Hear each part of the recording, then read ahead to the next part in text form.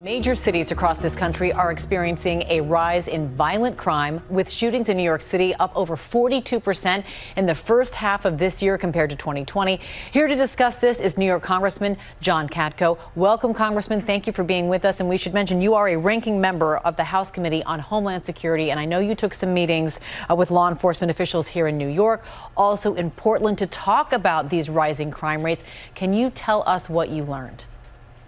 Sure. And also, I'm doing it against a background of being a federal organized crime prosecutor for 20 years. And so what we're undertaking is going to hotspots across the country where they've cut funding for police, and they're trying to highlight why that's a bad idea. They cut funding by 1/6 in New York City, and shootings are dramatically higher. And I went out to Portland as well, and they cut almost 10% of their workforce in Portland a few months after the George Floyd tragedy. And their homicides are up 533%. There's a direct correlation that we're finding between cutting funding for police and the violent rise in crime. And I can tell you, bad guys only understand strength. And if we project strength of police departments, we can get this problem under control. But we need to refund these police departments. We need to get the money to them going nationwide. Well, Congressman, you understand, obviously, the calls for, on one hand, defunding the police, or at the very least, reorganizing how we police people, how we bring help to people, how we try to curtail crime. And you've said, quote, "We can make necessary reforms without dismantling police departments and jeopardizing public safety." What kinds of reform are you talking about? Oh my gosh. Well, listen, first of all, I've prosecuted corrupt police departments, so I'm not a shrinking violet when it comes to law enforcement. I see the big picture, and I think what we need to understand is if you want to retrain police, and a lot of police departments need retraining, you want police departments to meet federally accredited standards, which a lot of them need to, including Minneapolis. You need to give them the funding to do so they can retrain police officers. You need racial sensitivity training. You need to go in there and teach them how better to conduct themselves out on the street, and better with community relations as well. Congressman, we've also seen an increase in ransomware attacks in this country, and you've recently held a roundtable with cybersecurity officials in New York. And in that meeting, you said cyber attacks are one of the most serious threats the United States has faced in a long time. What does Washington need to be doing about this? Well, what we got to do is we got to recognize, and I think we do recognize the threat that it is, and there's going to be more resources devoted to it at the Department of Homeland Security, and I welcome that, and there needs to be even more. The National Cyber Director is coming online today, Chris Inglis, and I spoke to him yesterday, and I welcome him as well.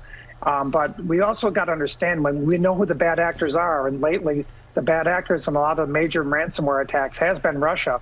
We can't just talk words with them. We've got to understand that we've got to respond with strength to them and tell them, when you do this, this is going to be the response. Even if it's a disproportionately strong response, we have the offensive cyber capabilities and we have the diplomatic abilities to put the hurt on the bad actors. Russia, China, Iran, and North Korea are the main proponents. And of the last several cyber attacks, which are increasing in severity and complexity, they're all emanating from Russia. And we got to send a strong signal that we mean business and that we're not going to allow this to continue. On the other hand, we've got to get the message to companies and corporations and businesses and individuals. You need to have better cyber hygiene. We can't talk about hardening our systems after a hack and hoping we're not the next one. We got to harden those systems on the front end. And CISA, cybersecurity agency at Homeland Security, can really provide a lot of tools for any business to help them. And that's one of the things we highlighted during the roundtable. And Congressman, before I let you go, I want to talk to you about and get your take on the January 6th Select Committee. House Minority Leader McCarthy is going to be appointing Republicans to investigate the insurrection on the Capitol.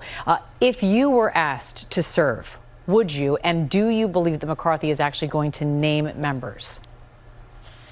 I don't know whether he's going to name members or not. As you know, I was a proponent of the January 6th Commission that would have been completely non-political. And the problem with this commission is it's completely political. It's got all members of Congress. It's not balanced like my bill was. It's 8 Democrats to 5 Republicans. There's not co-equal subpoena power. There's too much politics involved in it. And I'm feeling it's going to be just like the Benghazi Select Committee was last term with Republicans. It got nowhere. And it just was a political theater. And I think that's what this is going to be. And I'm not interested in taking part in political theater. I'm interested in getting to the bottom of what happened. We owe it to the people in the Capitol Police Force, who are supremely dysfunctional at the leadership level. We also owe it to the Capitol itself to have a better security matrix. We don't have that now, and this commission's not going to get us there. And it's unfortunate that, we couldn't put politics aside just this once for the sake of the Capitol and the sake of the Capitol Hill Police. So, Congressman, if asked to serve, you would say no? I don't think I would participate in this one. No, it's political theater. It's not going to get to the bottom of things. Well, Congressman John Katko, we really appreciate your time today. Thank you for being on the program. We wish you the very best. Thank you very much. Anytime. Well, hey there, GMA fans. Robin Roberts here. Thanks for checking out our YouTube channel. Lots of great stuff here. So go on, click the subscribe button right over here to get more of awesome videos and content from GMA every day, anytime. We thank you for watching, and we'll see you in the morning on GMA.